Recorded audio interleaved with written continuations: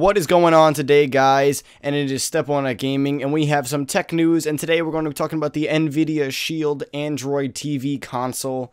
So you guys have probably heard of Razer TV, which basically is kind of the same thing. Allows you to stream PC games and play, low quality Android mobile games on your TV.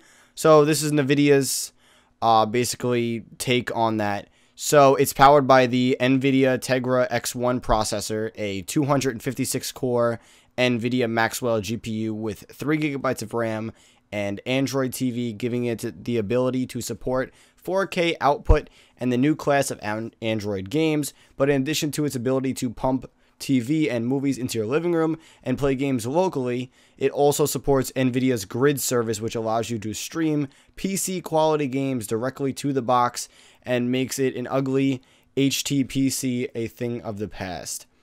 So you can pick this up from Nvidia for around $200.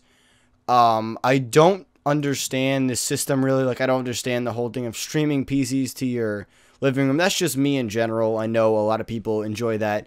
But, I like the keyboard and mouse kind of thing. I'm not a big fan of, doing a PC game with a controller. That's not me. And it's basically, the controller is basically the Nvidia Shield, just without the screen. That's basically their thing. And you also get a little remote. It has a little microphone button on it as well. The only cool part I really like about it is that it's very slim. And it has a really cool abstract design to it, which is really nice.